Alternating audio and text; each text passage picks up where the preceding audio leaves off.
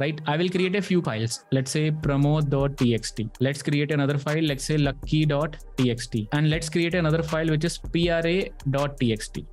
Okay. How many files I have? 3 files. Total number of files I have 3 files. Suppose if I do rm minus rf, remove all the things, star.text file, what it will do?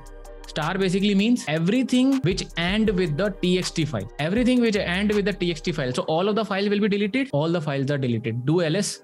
All the files are now deleted. So it's a wildcard in this case. Okay, now move the file, right? Move the file is very simple.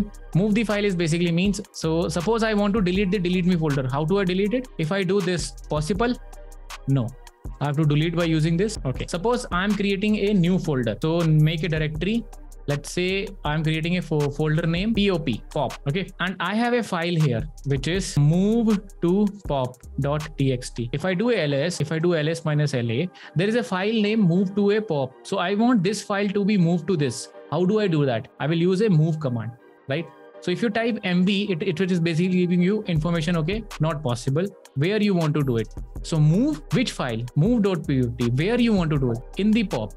Enter. Now see, go to cd pop, do ls, you will see the file is moved. So the command is basically move source file and where you want to basically do it. Clear? Awesome. Okay, cd dot right.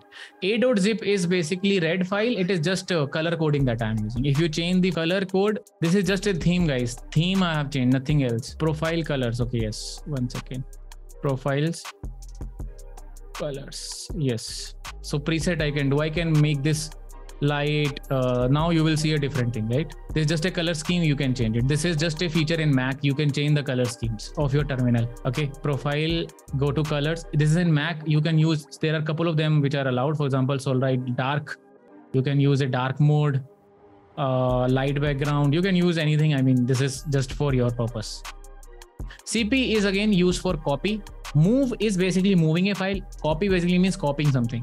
So right now I can copy a particular file, for example, pramod.txt to a pop folder also. Same command, you will see if you go to pop, there instead of moving the file, we have copied this, which means it should be available here also, right? So pramod.txt is also available here also. So I've just copied the command. Right? This is clear. Awesome. So copy is also there, right? Find is basically used for finding the files. For example, I want to find a particular txt file. It will able to find into the current system, into current directory. It will give you. So if you don't pass anything, okay, I need, for example, pra star. It will give you, there are 2 files matching this pattern. Star basically means match pra dot if there are 2 files related to it. I can say like this also, find me all the text files. So all the text files will be found. Clear? So star is basically a wildcard. Wildcard basically means it can be, name can be anything, but it should be a txt file. Find all the files which have zip. So zip is only this one file, right? Zip file is there only. Now you can say find me all the file where p is there. Find all the file which is p is there, p star. Now it will find all the files also within folder also. See, pop is also comes in now, because you have not given the extension. Clear? Find is clear. It is very similar to Explorer, right? Yes. Another command which is basically used to find a particular pattern also, which is grab. Grab is also used for this. Grab basically means what you want to grab from the file, right? So let me see if we have grab related command. So 1 second. So grab examples. Okay, so on the Geeks for Geeks, there is an example given to you. You can use, so this is a very good example, by the way, Geeks for Geeks. Grab and the options. What you can do is, for example, if you want to find a particular file, for example, you want to find by using a Unix into this file. For example, I have a pramod1.txt, right? So I want to find only vim into this file. Okay, so I can use a command which is called as grab. G-R-E, grab. Grab something. What is it? The vim. Into this vim, only this part I want to grab, right? Into which file? pramod1.txt. See, it has basically come up. It will give you a line from this, wherever it will match a vim in this case. Suppose instead of vim, I want to find where we can see which, give me all the lines where editor is there. Do you see anything? Do you see there are 2? There are 2 lines where editor is there. Now you will see, isn't it amazing? We can find in logs where there is an exception. So suppose this is a log file. Suppose this is a application.log file. In this file, we can find if there is a pattern name error. So grab is basically used to find errors in this case. Right now we don't have any error, but again, let's suppose we are finding in the application log, we are finding Selenium. Let me see, Selenium is there? No. Okay, first of all, let me cat this. Suppose I want to find this thing. This is something which we have, right?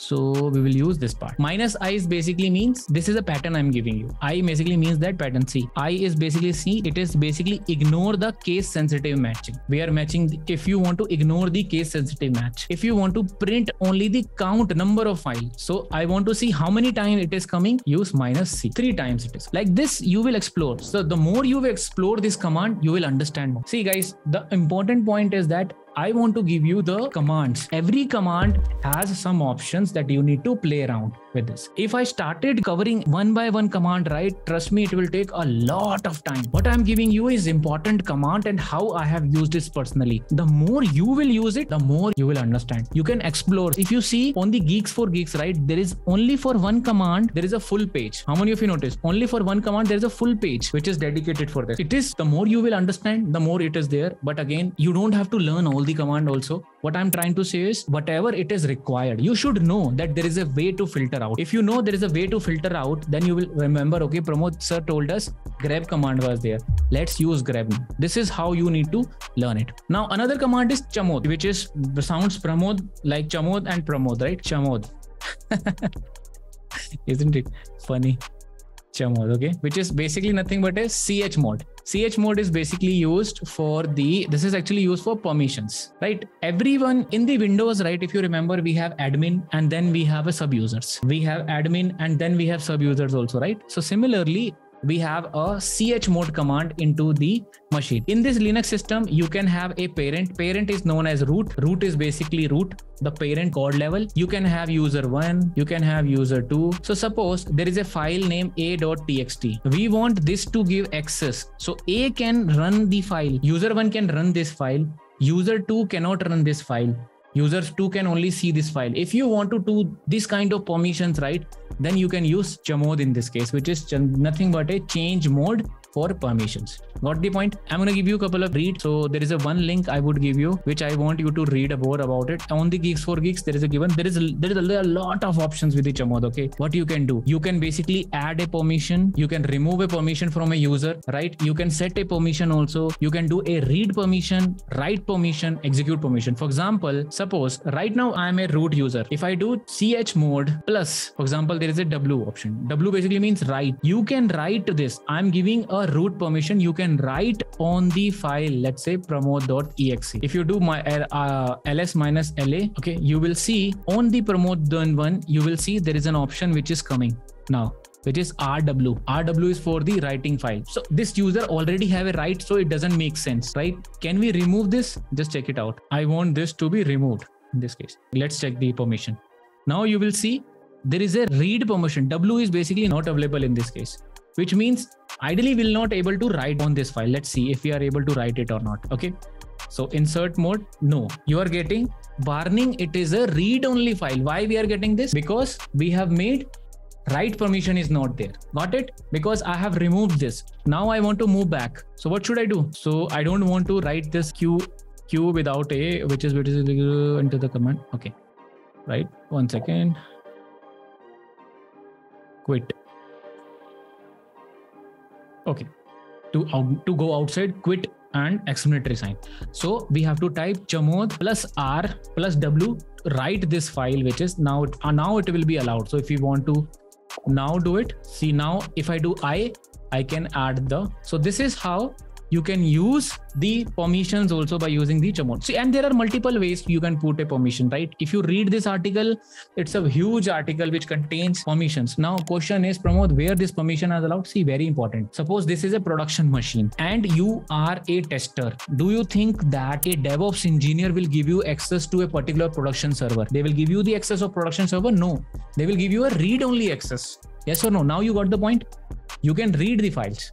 That's why these commands are used.